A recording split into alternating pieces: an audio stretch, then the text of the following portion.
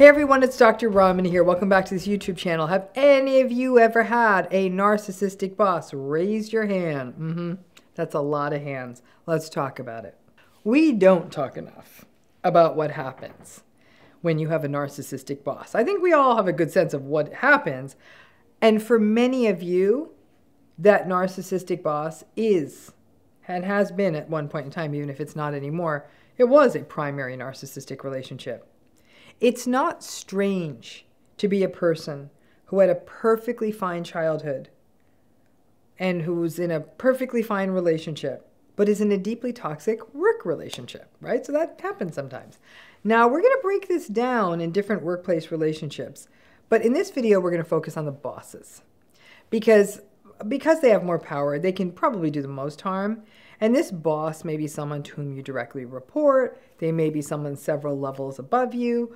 They may also be a boss with whom you rarely interact, but who is indirectly making your life miserable with the policies and the decisions that they make. Now remember, narcissistic people naturally gravitate to leadership positions. They like being the boss. They like being the one with the power and the control. Now listen, I want to be clear. That's not to say that all people in leadership are narcissistic. That's not at all true. Nor does it mean that people who are drawn to leadership are narcissistic either. Some people just really, they believe in something, they want to have that role. But narcissistic people may disproportionately lead into leadership. They want to be the boss. They're often terrible leaders because being the boss means more responsibility. They don't want the responsibility, they just want the power. Now, there are different things that make a narcissistic boss. Now, some of this was captured by someone named Jean Littman-Blumen, who wrote about some of these themes in her book, and we will have links to her book in the video notes for those of you who want to explore it more. And some of what she writes about captures some of the top notes of what make a toxic leader or narcissistic boss, right? And I think we can add some things to her list too. So the first thing that she points out is a lack of integrity. Now, we know that integrity ain't a narcissistic person's strong suit. They have none. They claim to have a lot, though, which in a way is even worse because they actually believe that they are honorable leaders. They will make a promise to your face and then renege. And let's say you get a little suspicious or have good instincts and say to that leader, hey, great, I'm so glad we're in agreement. Can we put that in writing? That leader will double down and gaslight you and say, really? You know me better than that. Do we need all that nonsense and the lawyers and the paper? You know I'm good for it. Well, no, they're not. They lack all integrity, and by you not getting it in writing, they will screw you over. They will think nothing of fattening their bonuses and screwing over people lower on the hierarchy in the workplace. They will make institutional level promises and then claim some budget BS on why they didn't follow through. The lack of integrity sort of represents a mashup of the narcissistic leader's natural lack of empathy, their entitlement, their callousness. They would sell the family dog if that will get them what they want. Now, if you close your eyes for a minute, think about a toxic boss that you've had. You gotta tell me, right? Without exception, that lack of integrity really stood out to you. And it'll be even more galling because many a narcissistic leader often leads on a platform about what an honorable and ethical person that they are. Secondly, they lie. And narcissistic leaders lie a lot. So that obviously relates to the lack of integrity, but it goes deeper. They lie and they gaslight. A great example of a toxic leader gaslight is, we all need to pull together and do more with less to support the larger vision of our important work. But they're never transparent about the books. And they may even lie about the numbers. They may lie about policies, lie about what they did, lie about what's going on, and as a result, people may feel like they're getting duped out of nowhere, and the workplace just does not feel safe. Once again, we're back with documenting, right? It's for this reason that documenting the hell out of what happens in a toxic workplace is so important, especially in real time. It's hard to go back and remember the details. At a minimum, you can document what they said and then catch them in a lie. But if they're toxic enough, it won't do much. Toxic leaders will seem to have big ambitions and goals that are grandiose, but they aren't about the larger success of the business or organization, but rather to aggrandize themselves. They'll say the kinds of things like, I'm going to be the CEO who oversaw more first quarter sales than any other CEO in this industry. It's not as much about how everyone came together to make those sales happen. It's about them. I'm going to be this one who is the CEO. And it's not just in business. Videos that might be up on a website about the institution, whether it's a university or a hospital or even a nonprofit, will show them as some sort of savior in the video, short of everything but a halo. It's here that the communal narcissistic folks are in their ground game, actually presenting themselves as the person who will forever change the world or some such nonsense, all while employee satisfaction and morale may be really low, but that toxic leader would never notice that or would blame those people for their own misery. Toxic bosses foster backstabbing and triangulated work cultures. They play favorites, they reward people for sharing secrets, for gathering gossip, and rewarding the folks who come back with the dirty intel. Toxic and narcissistic bosses will figure out who they can silence and will often use what I typically think of as a cult leader's tools. They do things like collect collateral, they figure out an employee's secrets, or they bail that employee out of a scandal or a tricky position and hold that over them and forever expect that person to do their bidding. They basically cash in on that and really do have that employee in their thrall forever. Narcissistic bosses will turn people against each other and create a workplace where ultimately nobody knows whom they can trust. In these workplaces, you may witness employees who do not make complaints for fear of being in the boss's crosshairs, and that colleagues who break rules never face consequences. So it gets very murky, very unjust, and again, very triangulated. Narcissistic and toxic leaders set up a workplace that is kind of always on edge, where the fear of intimidation is around the next corner, and where most people are demoralized. I'm a Lord of the Rings fan, so I can only liken this to the dark eye of Sauron. Remember that on Lord of the Rings? People attempt to avoid the cursed eye of the toxic boss and will hide and live in fear of this kind of boss coming for them. And this kind of workplace can silence any kind of innovation or growth because people just want to keep their heads down and the status quo stable and keep the leader happy. Everyone knows in these kinds of situations it's a matter of time before they will have to face the wrath of the toxic boss or the people in their inner circle. And lots of people are just sort of trying to keep it going year over year to make sure they get their bonus for that year or don't get hacked.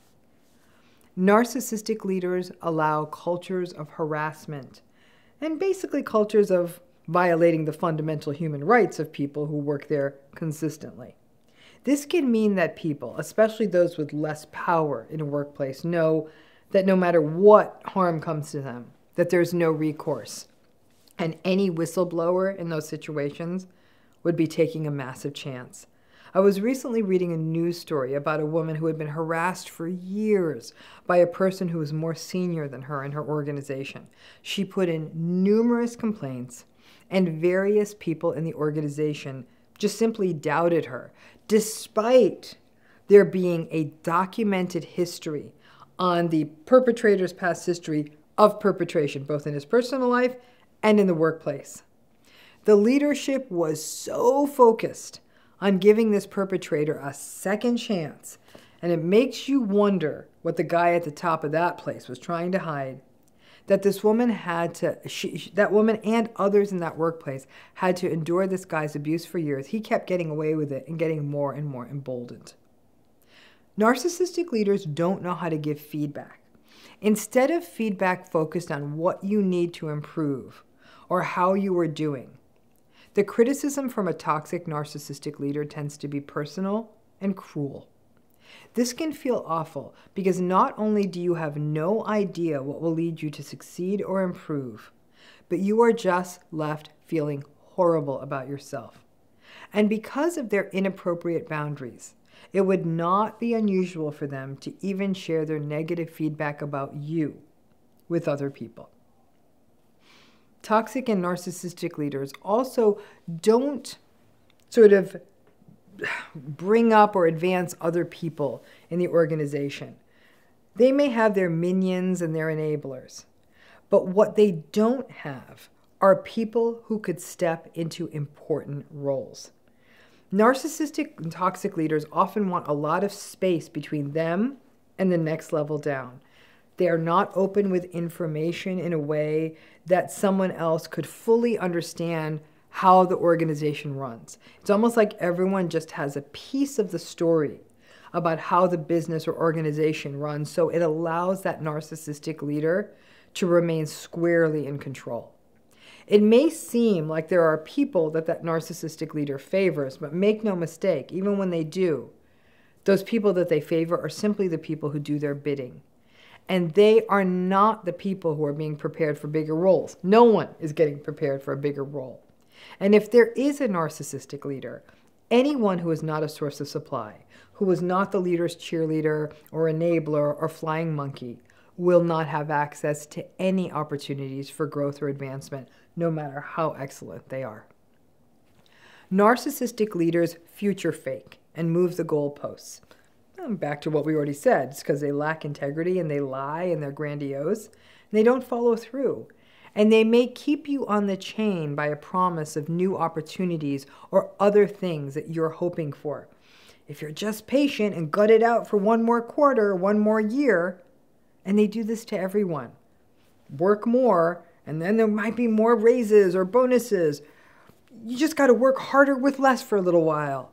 And then there are those promises of those resources coming or more staff if you just tough it out. But the promises never materialize, and nothing was ever in writing, and you can't get that year back. Narcissistic and toxic leaders also do things like love bomb, basically, especially if they're trying to hire or recruit you for a position. And they'll tell you nonsense about how it's all a family and blah, blah, blah. And you may actually really believe it, especially if it's a company with a good reputation or in an industry that's really hard to break into, a high prestige industry. And the charm and the charisma of that narcissistic leader early on, or their accomplishments to date on paper or awards they've gotten, at least can leave you thinking for a time that you're lucky. So when you start seeing those toxic patterns, you may start falling into the, maybe it's me, maybe I'm just not trying hard enough here, or I'm going to prove this person wrong, I'm going to work harder. Or you may fall into the shame in one of these workplaces of feeling complicit. Because if you did get into that toxic leader's inner circle, yeah, it was in part survival, but there can also be tremendous self-blame when you realize the harm this leader is doing. And narcissistic leaders foster cultures of mediocrity.